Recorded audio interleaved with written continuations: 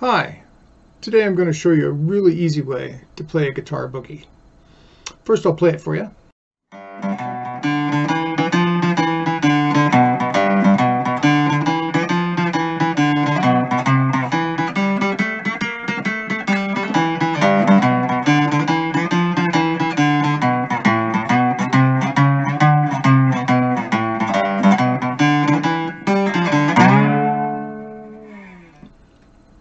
Okay, now today I'm tuned to G open, that's low G, middle is D, high string is G, an octave higher. I'm using a slide, of course, because I'm playing a fretless CBG.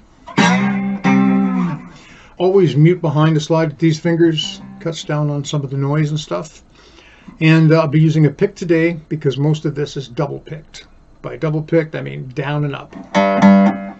So that first lick is straightforward. It starts on 0, so 0 twice, 4 twice, 0 on the next string twice, 2 on the middle string twice, 3 on the middle string twice, back to 2 twice, open middle string, back to 4 twice.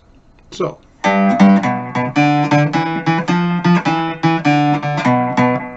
that's that. I'm going to play that twice. The next lick, we're going to move up to the 5th fret, which is basically where a C chord is, which is a 4 chord. The first chord, of course, is your 1 chord. This is the 4 chord because this is kind of a blues. How you know that? It's done by chord tones, and you can use your fingers. G, A, B, C. Means that's the 4 chord.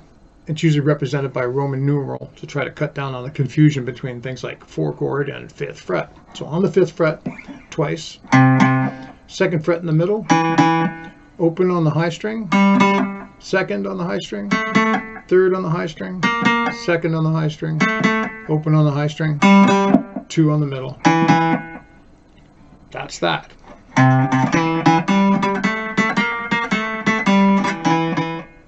Then you do the first lick again.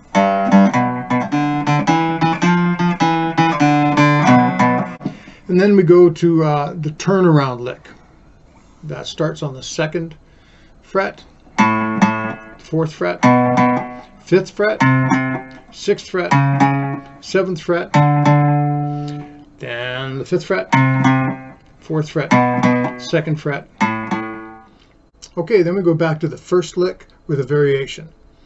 So low string open twice, low string 4 twice, middle string open twice, middle string 2nd fret twice. Now here's your variation. Go to the high string once, 3 on the middle once, open on the middle once, and then you slide up to the 7th fret. You can hit them all if you want. I'll play that for you.